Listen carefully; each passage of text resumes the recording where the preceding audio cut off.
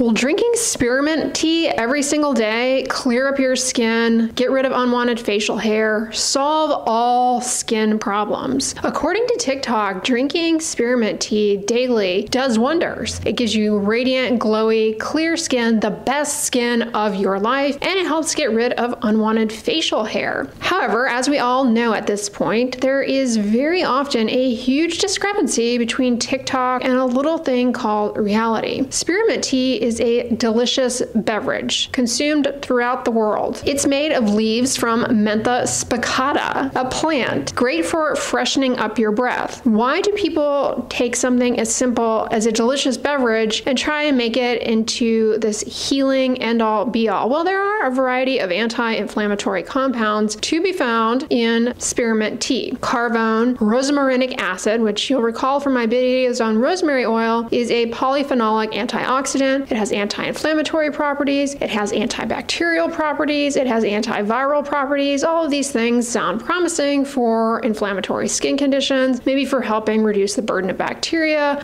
called Cutibacterium acnes on the skin that contributes to, well, acne, of course. But here's where spearmint tea gets interesting and where there is some interest in further research on spearmint tea. It appears as though it has some natural anti-androgen properties. Now, a little refresher on the underlying pathophysiology of both acne as well as unwanted facial hair growth for women, otherwise known as hirsutism. This is driven by, oftentimes, abnormal androgen signaling. Maybe you have higher levels of testosterone, or maybe your skin or a particular follicle, a particular pore is just a lot more sensitive to the natural androgen hormones that we all have. Testosterone, dihydrotestosterone. Women who struggle with a condition known as PCOS characteristically have hyperandrogenemia, high androgens, and that plays a role in their symptoms such as acne breakouts, hirsutism, irregular menstrual cycles. Androgen hormones signal to our oil gland to make more sebum, which contributes to acne breakouts and oily skin. Androgen hormones also play a role in unwanted terminal hair growth on the face. We're not talking the little tiny peach fuzz, we are talking like facial hair that you may be attempting to get rid of. Many women, regardless of PCOS, will deal with some degree of unwanted facial hair. I myself, like many women, get those random rogue chin hairs. They'll pop up, they're often very coarse, you can feel them, you just want to rip them out of your face. And it's a cycle. Every other month or so, you got to get the tweezers and get rid of that little unwanted chin hair. They tend to pop up as well in women around menopause and thereafter because of changes in the hormonal profile.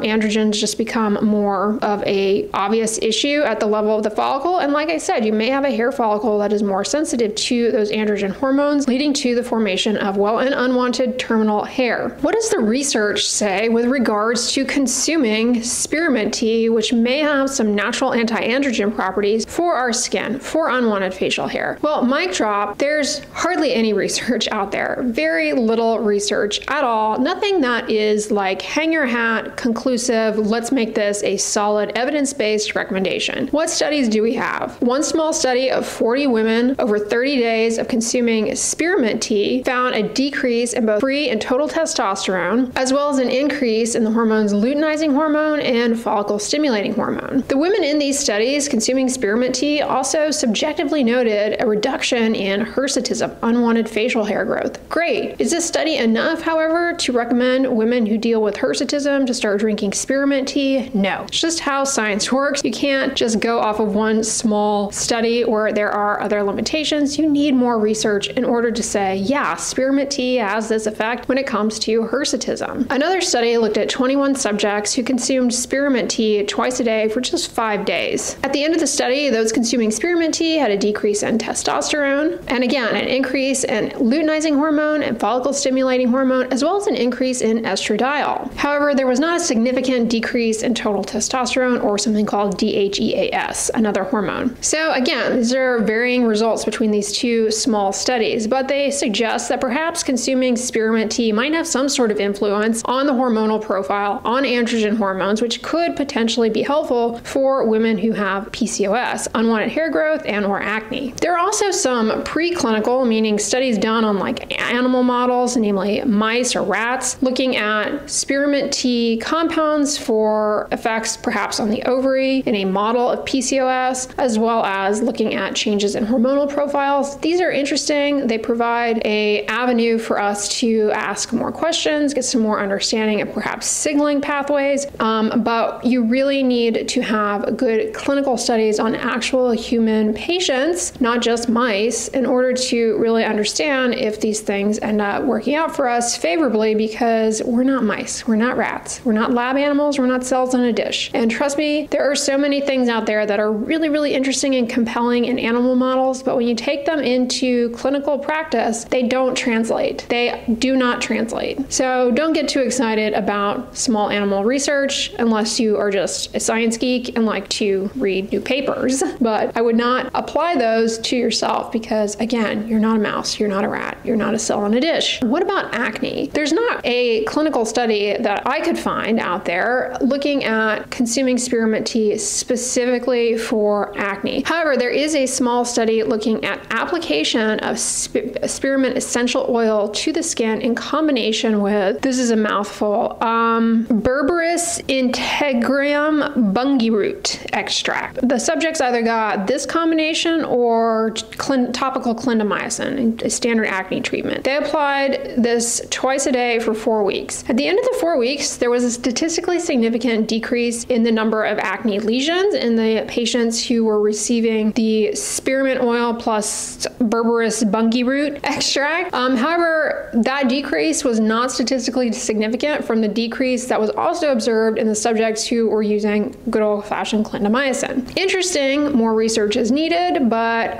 yeah, again, I would not like take this one small study and completely change the acne recommendations, the acne guidelines based on this. So I decided to consume spearmint tea daily, and I did so for approximately 5 months. No change in the rogue chin hair for me. So all I can say from my personal anecdotal experience, which is never sufficient to guide clinical recommendations, okay, is that yeah, spearmint tea tastes amazing, but did not change the trajectory of my rogue chin hair growth journey. There are also a lot of other variables that you need to take into account. Consuming spearmint tea may potentially, if it works the way we think it works, have more of a meaningful impact for women who have PCOS. Hyperandrogenism is part of their condition. It may have more of a meaningful impact in terms of symptom relief. That hormonal component is a driving factor for their acne. While androgen hormones play a role in acne for everyone who has acne, PCOS and not PCOS, they're a major driving force for acne in women who have PCOS. And so perhaps if spearmint tea does work the way it allegedly does, again, we don't have sufficient data on this, then it might actually be more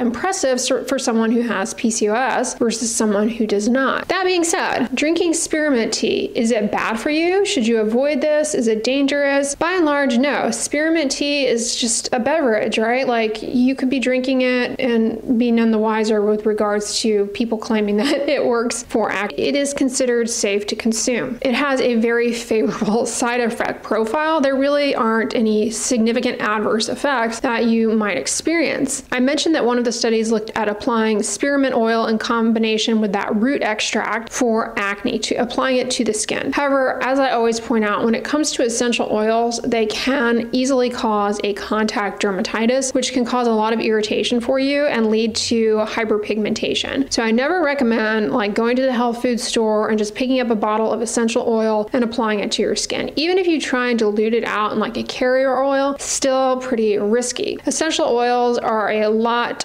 safer, I would say, if they are formulated into a skincare product because they are going to be using presumably safer amounts, although you can still develop an allergy or irritation to them regardless.